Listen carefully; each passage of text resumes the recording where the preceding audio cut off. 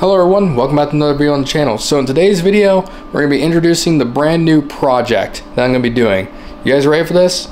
So this is the new project. So this is what I'm going to call Project Afterburner. Sorry about the mess that I have in here. I got the YZ kind of torn apart. Still waiting on the rear wheel to come back because we're doing a MX-14 rear tire, but we're not going to talk about that today. We'll talk about that in another video. Yeah, this is the new project build. So finally got ourselves a 1000. It's been a while, but it's also been, something that was definitely coming at some point in time. It's just a matter of when. And I mean, I've already noticed some interesting things about it. Like, you got the clickers on the shocks, stuff like that. The new headlights, which are pretty cool. It comes with a 3,500 pound winch. The 850 came with a 3,000 pound winch. I don't know if these cryptids are true 30s or not. They don't really look like it, but they might look a little bit bigger. It doesn't matter. I'm going to swap them out anyways.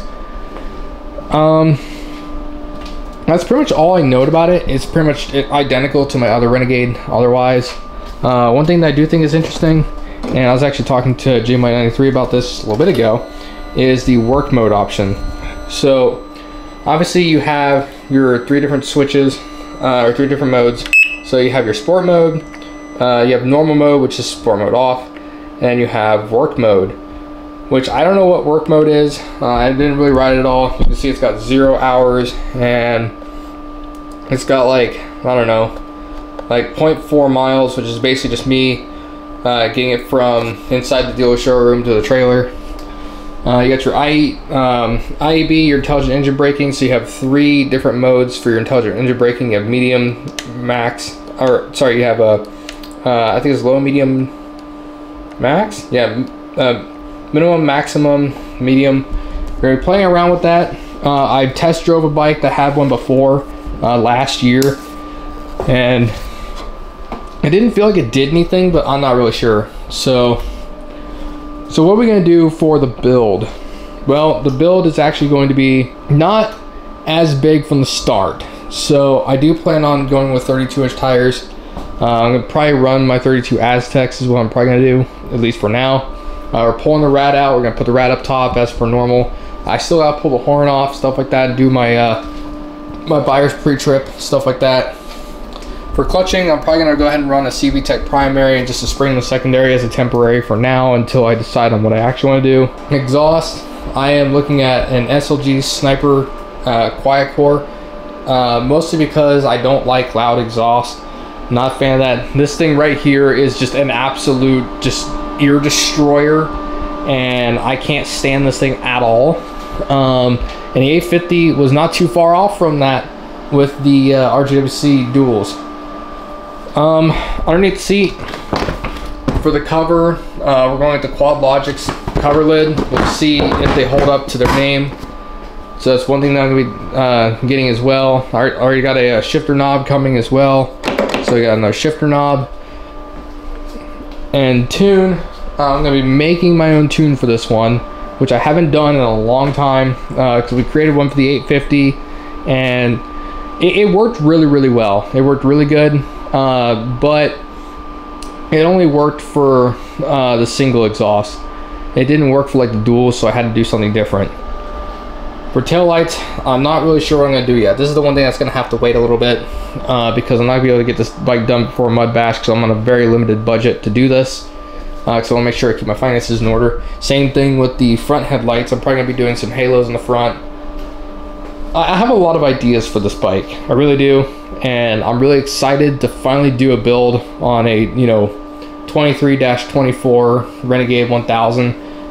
This is the first 1000 I've ever owned. I've ridden multiple 1000s, and I'm definitely curious to see if they're worth the hype. That's kind of my big question mark. Are they gonna be worth it? Because I traded the Rubicon, we traded the ZX4 and the TTR 230 to get this. So this thing better live up to its name, because replacing the Rubicon, that's a pretty big deal, at least to me, because I missed the Rubicon a lot. Other than that, like I said, that's pretty much the overall walk around.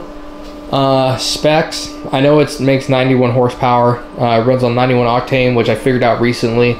I didn't actually know that it ran on 91.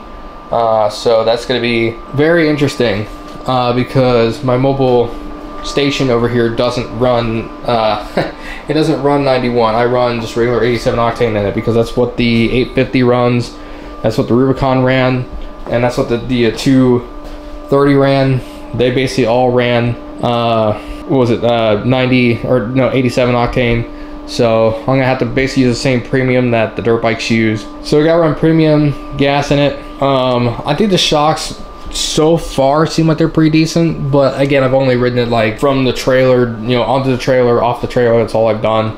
Haven't really done anything extreme with it, but I'm curious to see how these shocks will hold up because I do have an extra set of Elkas for the front.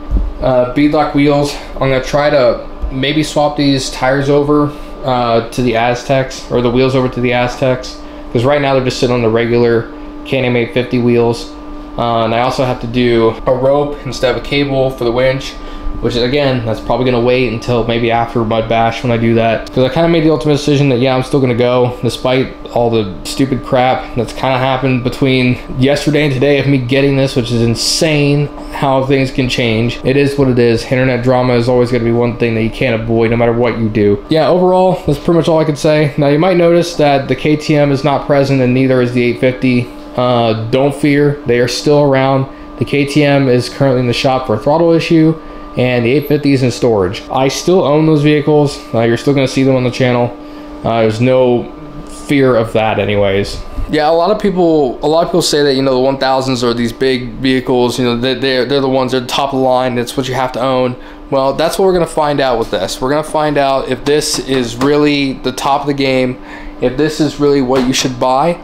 That's gonna be the big thing, because this is, I think mine was close to 17, roughly 17, almost 18 out the door when I was done, which again, huge shout out to Clinton County Motorsports. Thank you guys so much for, you know, working out a really good deal with me. Really appreciate it. But that's gonna be like the big thing is, do you really need a 1000 compared to the 850, the 570, all of that?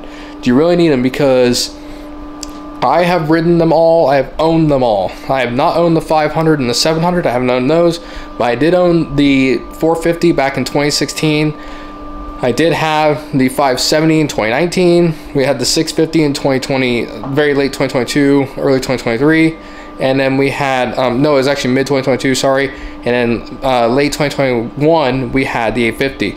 So I'm definitely curious to see, you know, how it's gonna stack up compared to the rest. That's pretty much the introduction video. Thank you guys so much for watching. If you liked the video, make sure you leave a thumbs up and make sure you leave a comment down below. And like I said, just be ready for this build. I got pretty much a month-and-a-half time frame. Should be done in a month. That's at least the hopes. Now that's going to be kind of like the part one, mostly getting all of the performance mods out of the way, and then we'll be moving on to all of the accessory mods afterwards, which that is going to come, like I said, after Mud Bash, because those parts are not really necessary. So yeah, again, thank you guys so much for watching, and I'll see you guys in the next video. Peace.